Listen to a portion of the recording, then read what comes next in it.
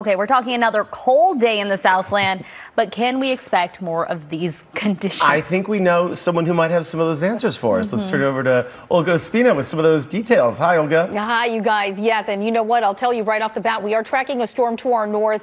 It is bringing some rain and snow to northern California, and I'll show you the futurecast. We're looking at some cool temperatures, though, on this Saturday, and some partially gray skies.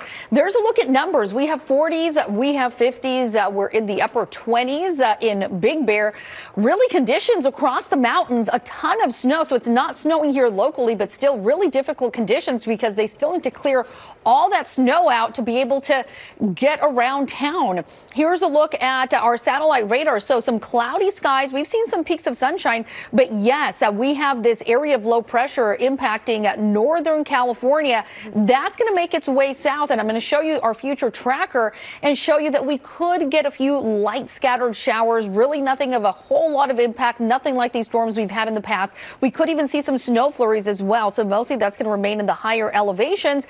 And then as we head into late Sunday, Monday, we're looking at some dry conditions with partly cloudy skies. So not a huge impact from that storm, at least as far as precipitation, but we are feeling those cool temperatures.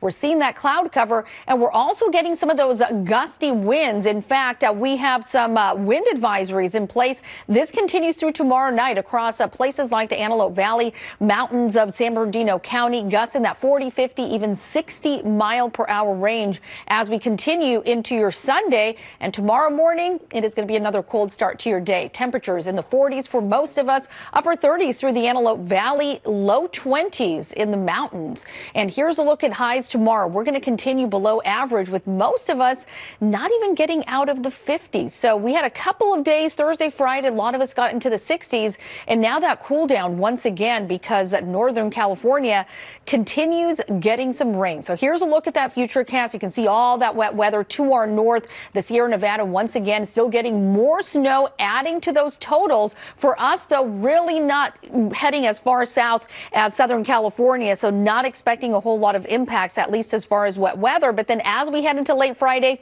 potentially, we'll keep watching this for you. It's still a week out, but we could be talking about a little bit of rain as we head into late in the week. For now, though, we're going to keep those temperatures on the cooler side, below average, really, for the entire week. Numbers in the 50s, at least through the middle of the week, and then low 60s by Thursday, Friday, but those are still below average numbers. For the LA area, we should be at 69. For the Valley, still in the 50s, continuing into the low to mid 60s as we head into the new work week. For the Inland Empire, a pretty similar trend, and across coastal areas, again, not ruling out the chance of some light scattered showers early tomorrow. Windy for the high desert. If you're in the Antelope Valley, you're certainly going to be feeling potentially even some blowing dust. Mountain areas, cloudy skies, cool conditions, and overnight lows by Tuesday, Wednesday, down into the teens. So it is going to be chilly this upcoming week. Back to you guys. CBS 2 is now CBS Los Angeles.